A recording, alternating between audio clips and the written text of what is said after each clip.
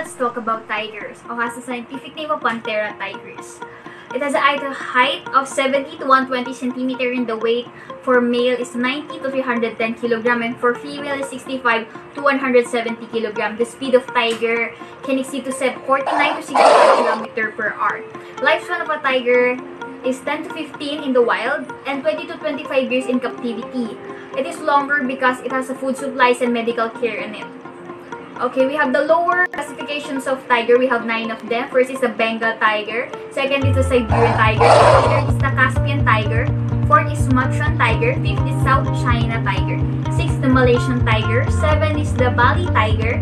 8 is the Javan tiger. 9 is the Indo-Chinese tiger. If you were wondering what is the rarest of them, is the South China tiger. And we have the oldest tiger. We have the oldest named Guddu, located in Kanpur Zoo in India. Died at the 26 years of age. Female is Machali tiger. World oldest female tiger, died at the age of 20.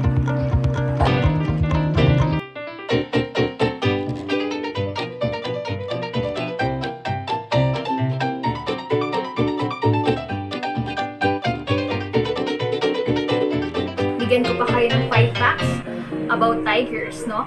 Ang isang suntok ng tiger ay kayang pumatay ng tao. Kahit din ito makabasag ng buto, even ng animals.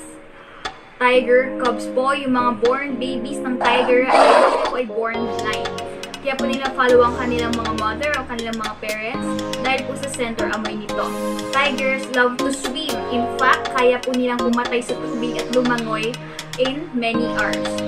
Number 4, tiger has an antiseptic saliva. Kapag susugat po ang mga tigers, dinilaan nila ito to prevent the infection. Pang-5, tigers do not normally view human as their prey. But, in some reports, tiger pa rin ang pumapatay ng tao.